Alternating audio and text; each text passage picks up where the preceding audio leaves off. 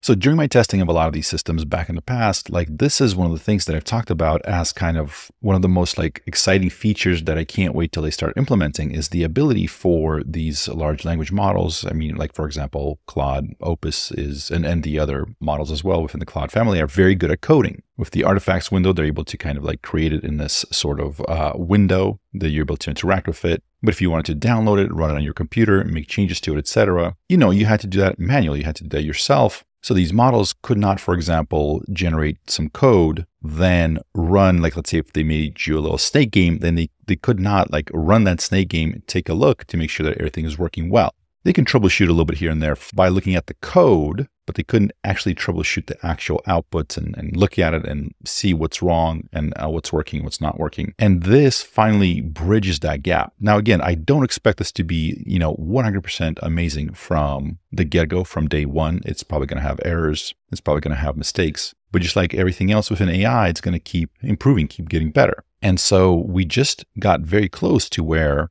these large language models are the operating system. You no longer have to interact with the buttons and click on stuff. You tell Claude what to do. It's funny how it actually went into Claude.ai, the website. It talked to itself like, hey, can you write this code? Then Computer Use took that code out, put it into VS Code, which is like kind of like the development platform, kind of the development environment. And then it was able to go into the terminal where you actually put the commands to start the local server so you can actually see it in your browser locally. This is kind of a big deal because like he said, at some point it's going to be able to do this end to end. And with its ability to do this stuff, it can also start troubleshooting the actual results. So if you're making a game, again, it can look at the actual game and see, okay, this is not working, and go in to connect to that to the code and try to change the code to make it work. Again, this seems like a big deal, even if it's not perfect on day one. If it keeps improving, if you just allow for any rate improvement over time, expect to see a lot of capabilities unlocked with this. This was like the final piece. Vision plus being able to use the computer,